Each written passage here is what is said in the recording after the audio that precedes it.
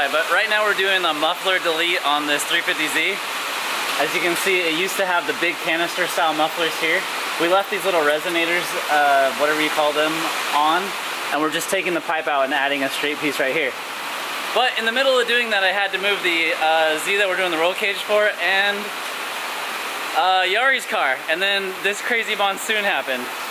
And it's like so bad that in the like 30 seconds of trying to put like covers over the cars that both don't have power right now and we can't roll the windows up, we're like completely like, I can wring this shirt out right now. This is like, why? Why, Texas? Why are we getting a monsoon right now? Why? Freaking horrible.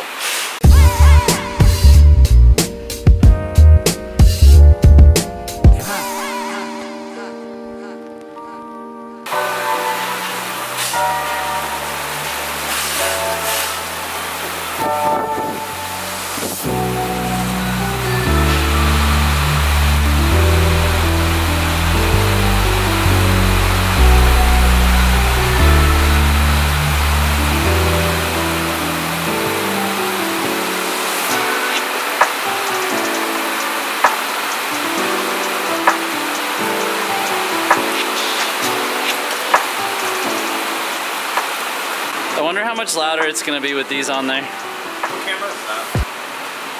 This is a Sony A5100. Oh, I have the A6300. That's because you're 16 and you're a baller. How come I don't have one and I'm like way older than 16? I bought mine a while ago. Jeez Louise. I wanted to start YouTube, and so for the longest time, I was saving up for a camera. So all last summer, I just saved up for the A6300. And then do you YouTube now like all the time? I haven't well, my computer has been broken, so I haven't been able to edit anything. I hear excuses. Everybody should YouTube, it's fun. I enjoy it. Yeah, see? He even has a better camera than I do. High school guy. Oh, man. All right, I really gotta focus and weld this up so I can go move these cars in from the crazy monsoon. Okay, back to work. Okay, we got that exhaust all welded up on this Z. I wish I'd gotten a before and after sound clip for you, but I didn't. But you guys can at least hear what it sounds like now. We'll go ahead and fire it up.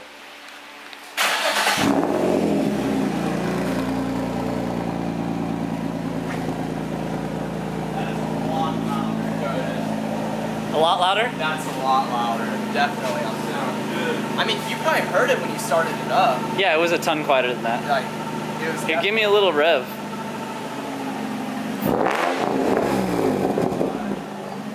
Oh my gosh! So much louder. So aggressive. Man, that makes. I was not expecting that. I wasn't expecting it either because you still have center body resonators. Yeah, that's crazy. That was like 2,000–3,000 RPM. They must like you a lot since they got you this car. He's 16 years old. We got it for a pretty good fare. We got it for a pretty good price. I know, but my mom got me a minivan for a fair price. So like, I mean, this car is like literally sick for a 16-year-old. I mean, most of the bodywork though, I've done a lot of the bodywork. That's fine. Nice. Check this thing out. He's even got like the cooler bumper, just like that other black Z that we had. Yeah, go for it.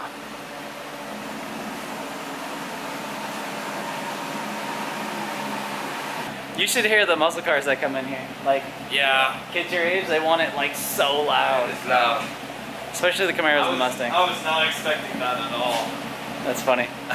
All right, another car, super loud. Why not?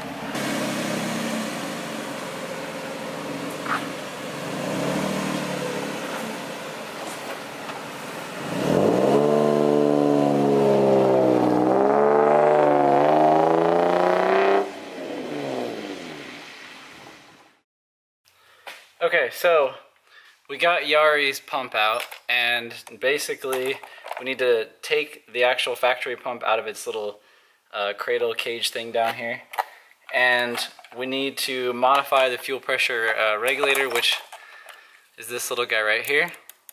We need to block him off so that he no longer has the ability to regulate, and then we need to drill a hole through the top of this guy right here to add a fitting. So we're gonna do those 3 steps right now. Okay, so I'm back over here working on this fuel pump setup, and we were trying to find a bolt or something that would block off the fuel exit, so that way the regulator is disabled in the tank. But the head of most of these bolts that would screw in there pretty good, it's a little bit too big and it doesn't allow it to go all the way back into the housing. If you see this little housing, it has to go down in there, and if it goes too far, it hangs out and doesn't fit. So we're gonna take a trip to the hardware store and try to find a screw or bolt that doesn't get in the way. That way we can block that off correctly. We'll show you guys in just a minute. I don't know why you took that corner so slow. You could floor the heck out of it. So used to, even with all these puddles on the road, like, we're good. So used to driving a Panda's 370Z that spins tires in second gear. Basically spins them all the time. Oh yeah, okay. Safety first. Safety first. Okay. So busy being overly confident about my car's ability that I didn't put my seatbelt on for like 2 seconds. My BMW gets super mad at me. Alright, on to the hardware store.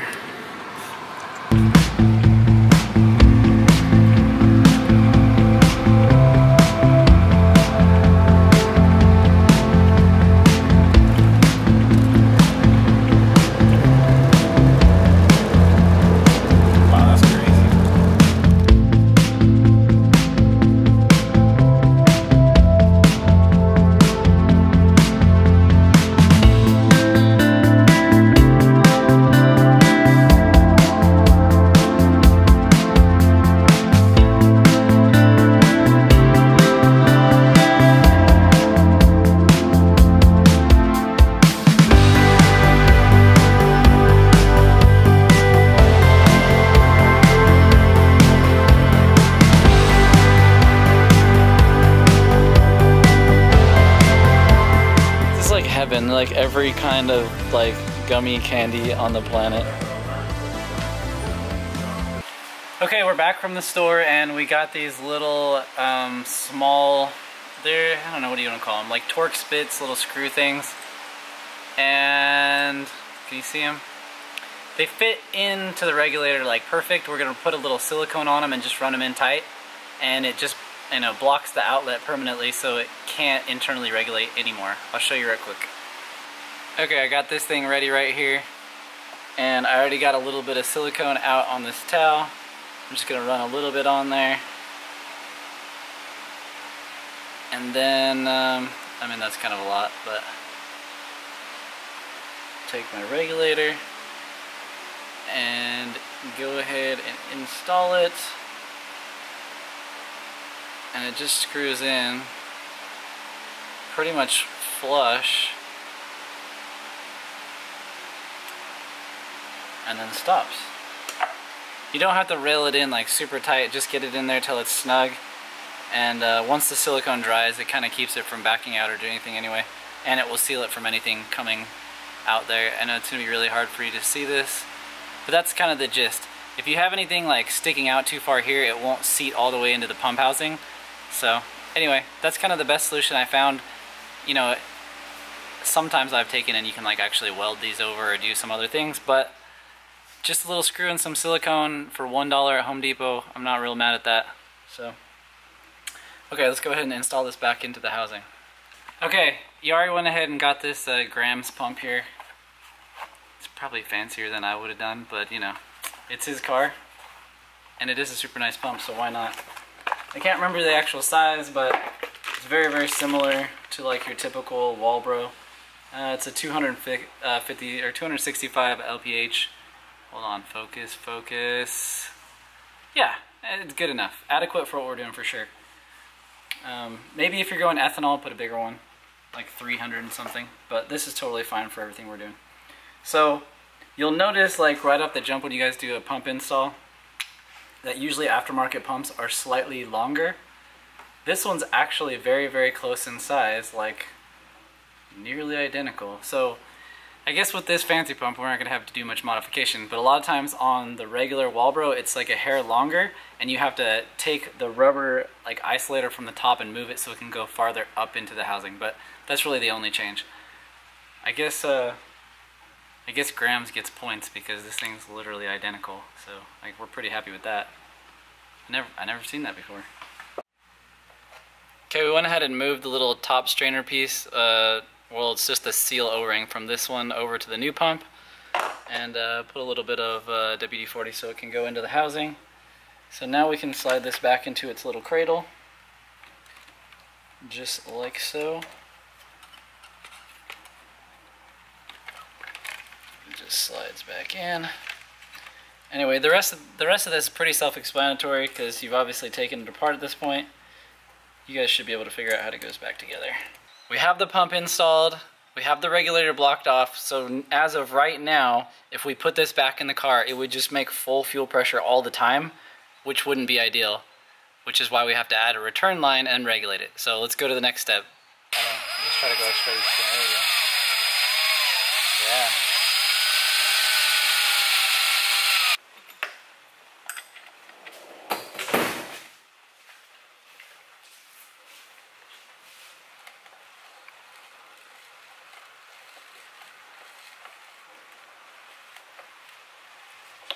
But basically, this will go in and just seal up on its own little like rubber piece right here. So make sure to not over drill this and make sure to tap it correctly. Just take your time and do it slow.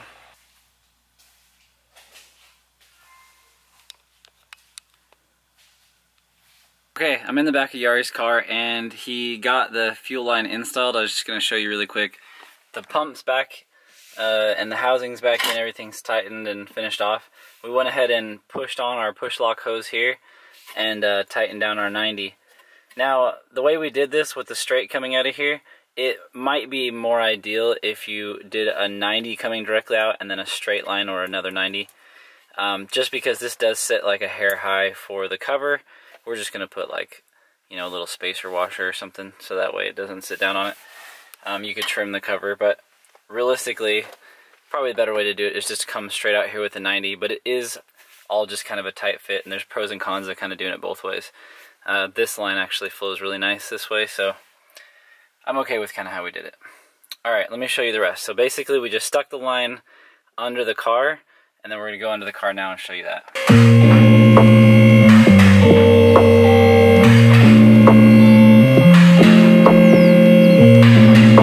Okay, right here. You can see where the fuel line comes down, just kind of between the body and the tank.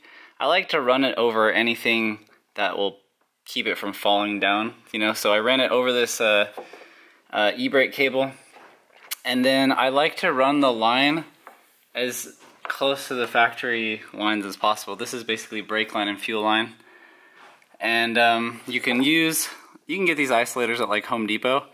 They're called like a P-clamp isolator. But basically, you just put them up like that, you can screw them in. And then I usually, for an added precaution, will take and zip tie between my other clamps, just for added security, all the way up along here. And I basically route this just the way that the factory fuel lines would go anyway. I'm gonna isolate this and then I'll show you and we'll go on to the next step. So we've been running the lines. We got these isolators right here.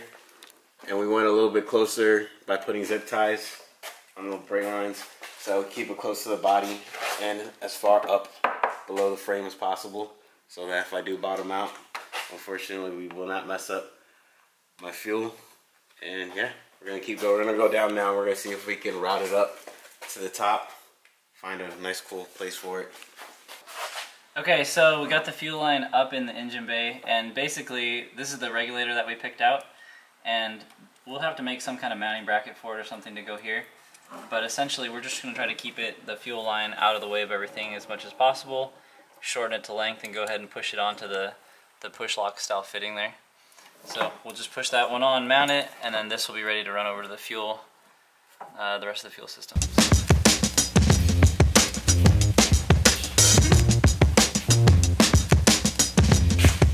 Okay, we're going to work on mounting that fuel pressure regulator, but in the meantime, Yari's going to go ahead and put his new fuel rail on, and we're going to probably go dig out his new 1000cc injectors real quick and slam them all in at the same time, and then we'll see you guys back in just a minute.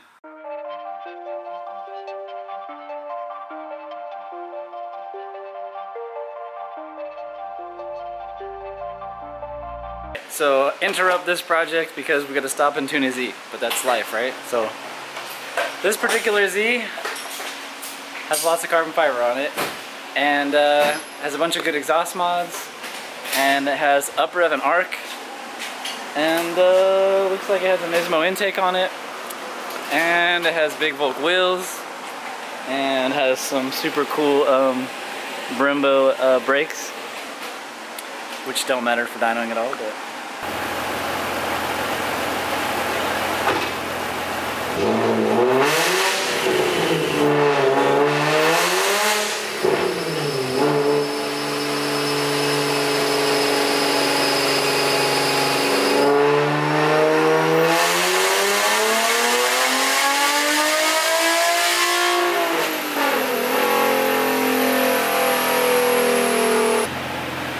234, and you know, whatever that is, probably 210 torque. So we got a little bit of work to do. He changed the exhaust, and we haven't retuned for that yet, so he probably lost horsepower from stock, honestly, but we'll go ahead and fix that up right now and see what we can make.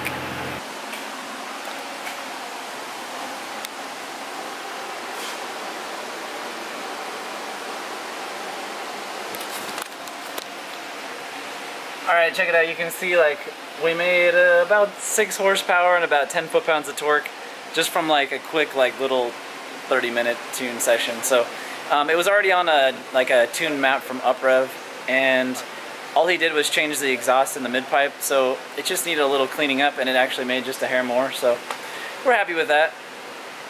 We're probably going to do like an intake and a few other things and then get it back on the dyno again, see if we can get this thing like up over maybe like 250, 255, maybe 260, something like that. So more mods coming in the future, but pretty good stopping point for today. So we're still working on this fuel rail. We got these fuel injector adapters, just like the ones we did on that Z a while back, but they make it so that your stock fuel injector clip basically can plug directly into your new injector, which is awesome. Looks hella clean.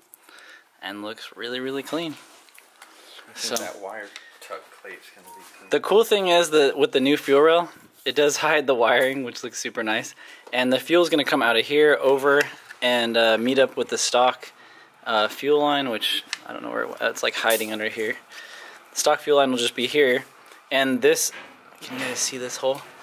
Right here will be the exit, and that will come straight over into our regulator, and then the regulator just goes down and returns to the tank. So after we secured that line under the car, we basically just brought it up here into the regulator, over to the rail. And right here on this little fitting, we're gonna pull this out and put the fuel pressure gauge, and then it'll be adjustable right here on the top. And then this is vacuum reference. So one of the biggest difference in the tank versus regulating in the tank versus regulating out here externally is we can use boost and vacuum to raise and lower the fuel pressure. So when it's in vacuum, the fuel pressure is lower, and as it gets into boost, it starts to raise, you know, 1 psi of fuel pressure for 1 pound of boost. So boost reference for fuel is a very, very helpful thing. All right, we're gonna make this last line and finish this, and then we'll be good. Full 1000 cc injectors installed. We'll go get some new gas, and then we'll go back on the dyno. Another episode of like After Hours at Gearheads right now. Round 2. Round 2. This time no crazy muscle cars. Dang, nice, you got that. Follow. I love push lock hose. Hey, I made